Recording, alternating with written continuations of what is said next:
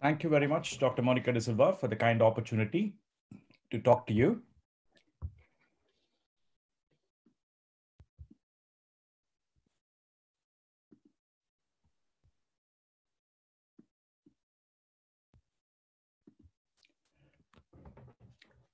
I'm a consultant rheumatologist, as mentioned, in the West Midlands in north of Birmingham at the Cannock and Wolverhampton Rheumatology Center, and have a special interest in osteoporosis.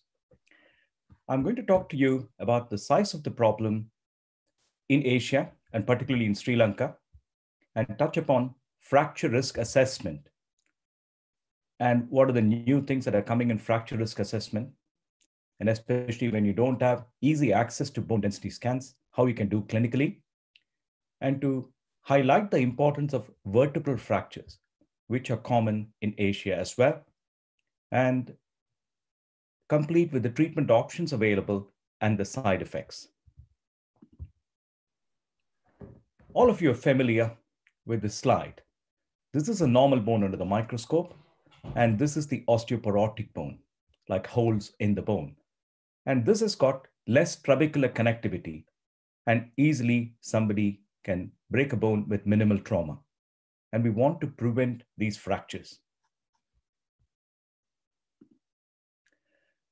So this is a slide showing the difference between men and women, and at different ages, the incidence of fractures.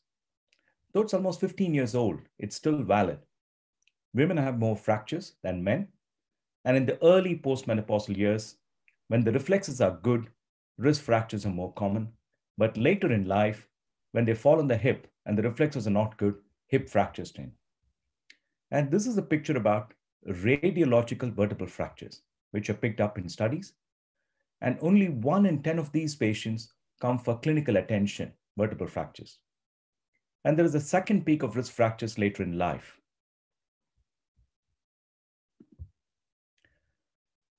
What is the burden in Asia?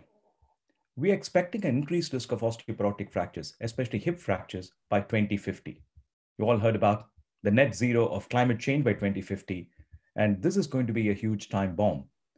This is because of the aging population, which is increasing in Asia, and urbanization, people moving from rural areas, and decreased physical activity, and changes to the nutrition. This is a slide again, the projection from 30 years ago, which is coming true now. So increased risk of hip fractures in 2050 in Asia. In the last 30 years, the hip fractures have gone by 2 to 3 times more. And in the next 30 years, they are likely to increase another 3 times. And we all need to be prepared as physicians to address this risk and how we can minimize this. So this is the regional audit of Asia Pacific region from the International Osteoporosis Foundation. Though it's almost 8 years old, it's still valid, though there might be some changes. Now I'll just highlight the figures for Sri Lanka. In 2013, the life expectancy was 76 years and the projected one to go to 82 years. And people above the age of 50 are going to go to 38%. So as people are living longer and multiple morbidities and increased risk of hip fractures. So this is a study by Dr. Venkatachalam and colleagues published last year in Archives of Osteoporosis, looking at fracture risk, hip fractures in Sri Lanka. When you standardize for 100,000 person years, it is not as high as in North America or Scandinavia or Northern Europe. But you're currently seeing about 4,000 hip fractures a year and about 10 per day. And in 2051, it's going to increase to 12,000, 3.3 times increase per day. And I think for a country for the size of Sri Lanka, when the population is going to be 24 million, this is a significant increase. And I think clinical risk factor prediction, all of you should be familiar with FRAX, which is from the WHO Center for Osteoporosis in Sheffield, developed by John Cannis, Eugene McCloskey, and colleagues. And this is open access, and you can easily access that. And they've got country-specific fracture prediction. And if you just look at the prediction for Sri Lanka, so you go into the calculation tool, look at the clinical risk factors, which all of you have got access to: age, sex, weight, height, previous fracture, if the parent has fractured a hip before the age of 75, if they are current smokers, are they on steroids, if they have rheumatoid arthritis. These are 9 clinical factors which all of you got access to when you're seeing the patient. And if you probe a bit in the history, you get secondary osteoporosis. Have they got type 1 diabetes mellitus? Have they gone through the change very early? Have they got osteogenesis imperfecta, any other malabsorption problem? Are they drinking more alcohol? Then if you got access to bone density, you can incorporate that. But without bone density, if you just apply the Sri Lankan one, so we can get a risk, a major osteoporotic risk in the next 10 years of 8% for this lady who is 65 years old and weighs 70 kg and the height is 165 and she's got rheumatoid arthritis, which you'll see in your clinics. What is the risk of hip fracture in the next 10 years? 2.3.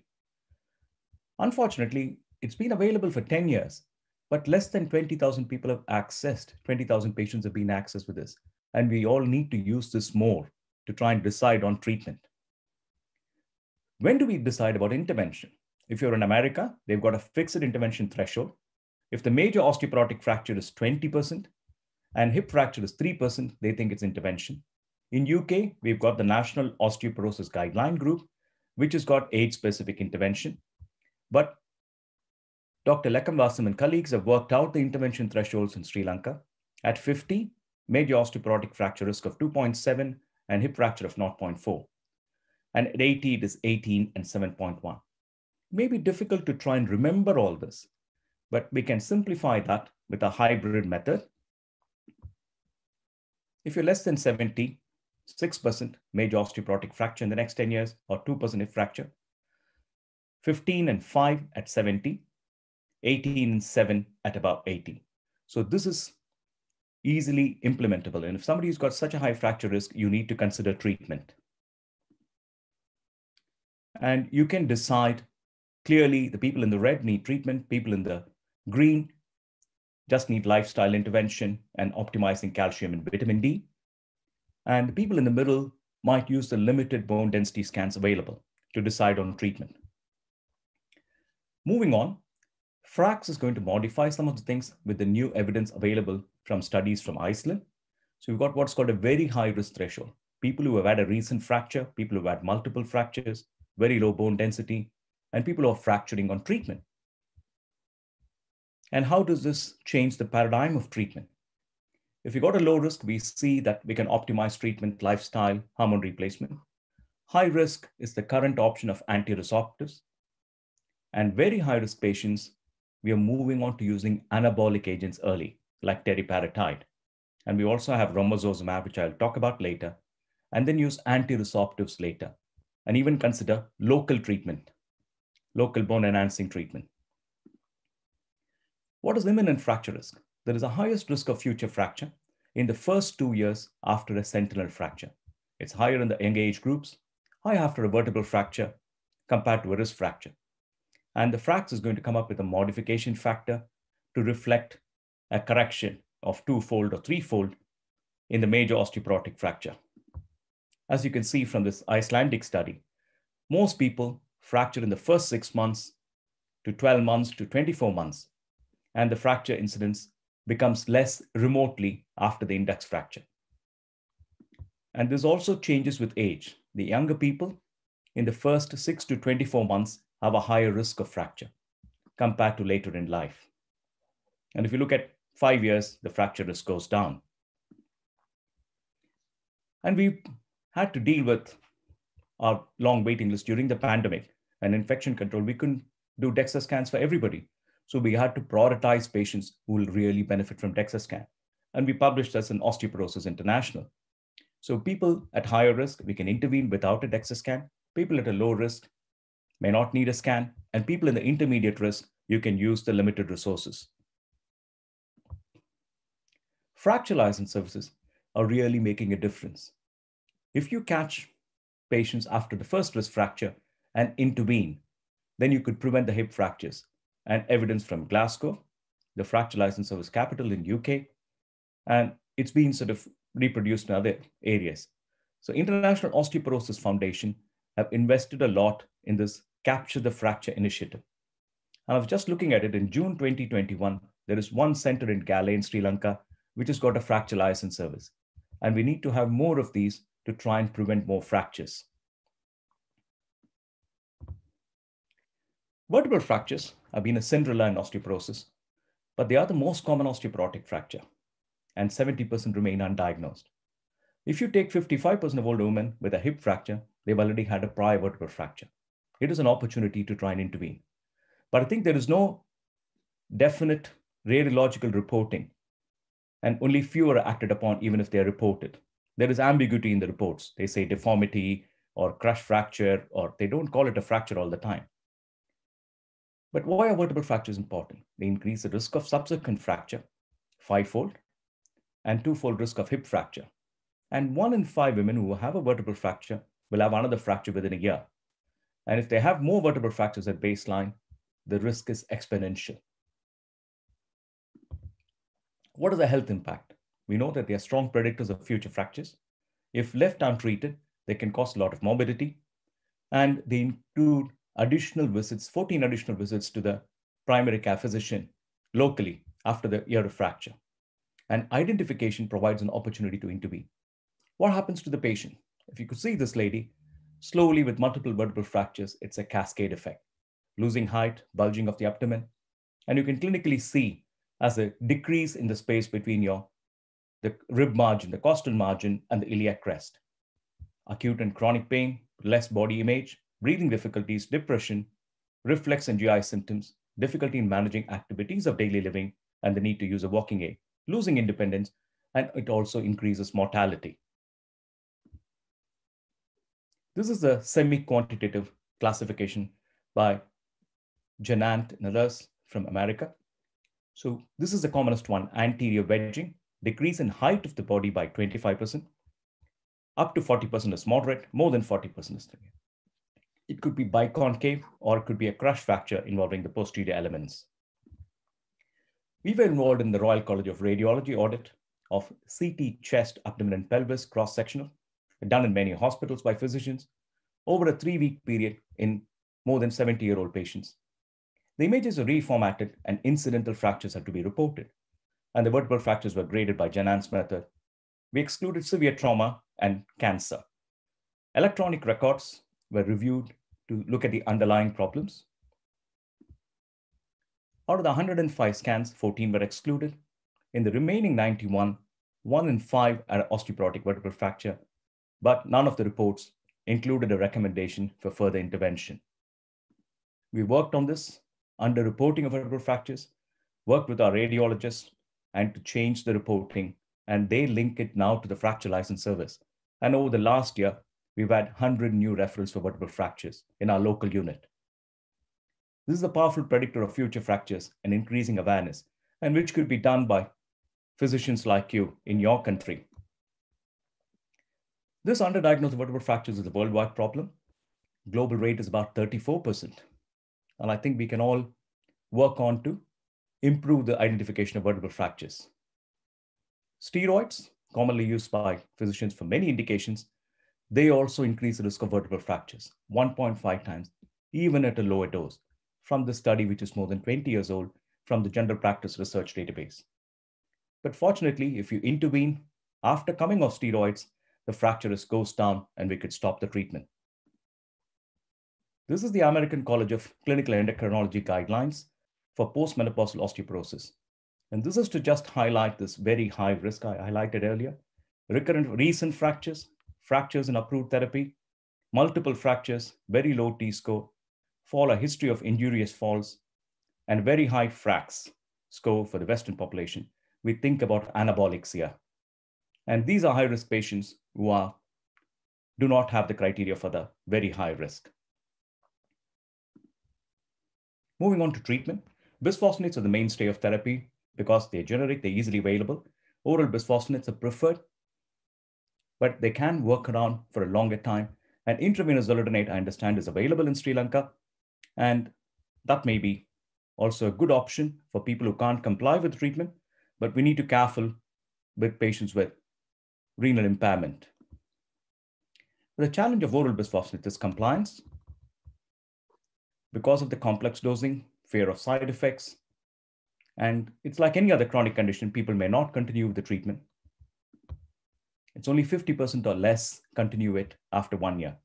And if they're not going to take it, it's lack of efficacy and reduces the cost effectiveness. And there's a study which shows that people who complied, the fracture risk decreased, and people who didn't comply, it carried on. Denosumab is an option. In our unit, we find we have a low threshold for switching patients to intravenous zoledronate or denosumab because of the high compliance. This may not be widely available in Sri Lanka. It's useful as an option in patients who can't have intravenous zoledronate.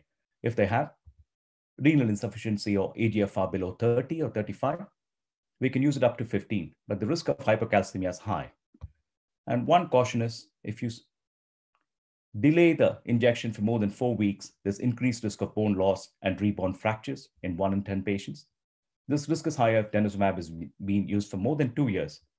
For these patients, there are randomized controlled trials being done of using oral bisphosphonates or zoledronate, maybe 6 monthly, guided by bone turnover markers. Teriparatide is an anabolic agent. Again, I understand it's not widely available, but become available with the availability of biosimilars now. Daily injection for up to 24 months. We currently use it as third line in UK, but it might change with the evidence coming on very high-risk patients. There's a new kid on the block, romosozumab, an anti-sclerostin antibody. We were involved in the clinical trials for this medicine. It's a monthly injection for 12 months, but a caution in people with cardiovascular risk, MI or stroke. But it increases bone density even more than teriparatide. What about the complications? Bisphosphonates have adverse events like osteonecrosis of the jaw between 1 in 10,000 to 1 in 20,000 patients and atypical femoral fractures. We will see that in the next few slides.